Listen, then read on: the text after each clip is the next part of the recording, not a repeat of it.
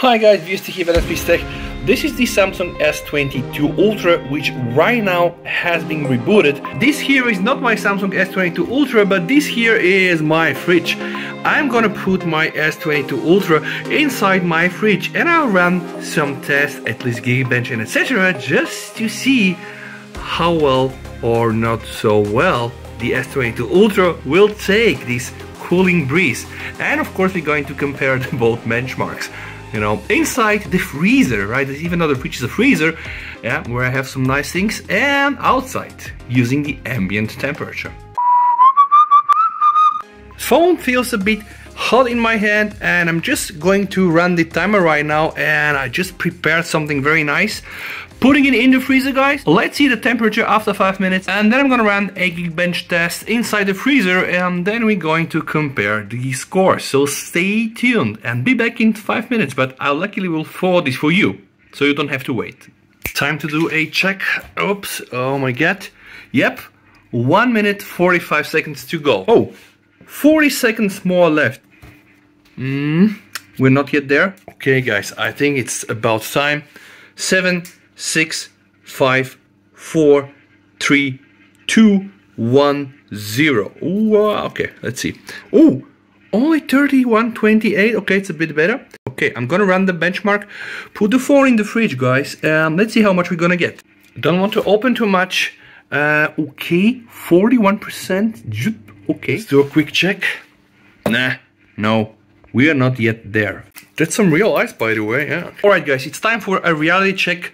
Again, I'm just doing this video as a joke, but the main idea of doing this video is just to see how much the phone will score, let's say, when the cooling were perfect. We know no phone has a perfect cooling, not to mention Exynos, so this is why we're doing this. Right now the phone operates with a 20 to 25 Celsius temperature, and this is actually quite okay. You probably will not get this in an ambient temperature, because when you work with 24 degrees ambient, then your phone is going to be already like 30, 35 something. And imagine in the summer, 1171 and 3374 on the multi-core score. And that's actually quite weird, guys, because we've seen this type of performance also when the phone is not inside the freezer.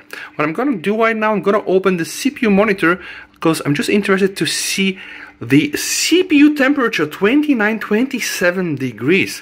Okay, this makes me think that this is probably about the best that you can get from the Exynos 2200. Maybe some of your phones have better bins, golden bins, and you're gonna get higher results than this, but I would say this is probably, yeah, as much as you can get. Now what I'm gonna do, guys, I am going again to give my phone 5 minutes, alright, and I'm gonna leave the phone outside and then do another test, right, with the ambient temperature so we can compare. Phone is already outside, guys. I'm gonna hit now the 5 minutes timer. Be back here in 5. And here we are. So I'm going to stop it right now. Important check. Although the phone has been 5 minutes outside with 24 degrees of Celsius ambient temperature, it's still running very nicely, like 27 to 88. And without any further ado, guys, we're gonna be starting the benchmark. Uploading results. Yeah, we know. Anyway, Geekbench listed Samsung 1167 and 3427, guys, which is actually not so far away from what we got in the fridge. But see here, the temperature started to gradually increase. This was the score we got from the freezer, 1171, 3374, and this is actually the result that we got outside, which is not so bad. Temperature, of course, rising. So what we're gonna do, guys, yeah, you know I'm gonna do it. I'm gonna run the CPU benchmark one more time. Let's see how much we're gonna get the second time.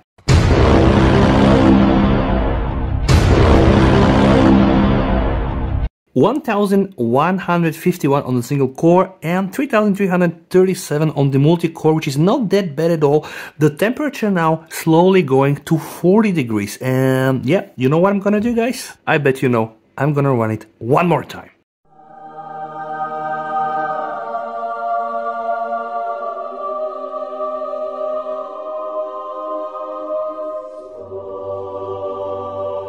and we already see the first signs of the heat. 821 on the single core and 3240 Celsius, guys. So you see, when the phone is operating between 20, 25, even up to 30, you probably get the max performance.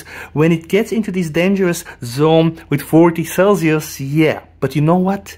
I'm gonna keep going. Let's run it one more time.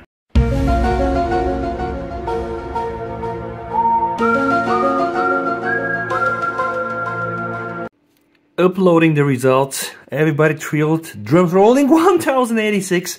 Yep, definitely interesting, because see, temperature 41, but it seems that the Exynos 2200 can handle some heat, right? And probably even do better throttling. We've seen in some of the videos that it does even better at throttling compared to the Snapdragon 8 Gen 1 version, guys.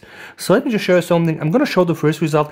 This is the result that we got in the freezer, 1171, 3274, 25 degrees. Right now, this is the result we got, I think, like on the 4th test, using 41 degrees Celsius, running 24 degrees ambient temperature. This is really very impressive. I'm not sure if you think that is, but it says that the Exynos 2200 is at least not bad at this. And you can also check here my 1-hour torture throttling test, which also shown good results. Of course, not so good as the S21 Ultra Exynos 2100, which was optimized, 25 updates 1 year, but this is really already not so bad. And guys, if you like the video, you know what to do. Like the video, subscribe to the channel, please you and your family stay safe. Bye.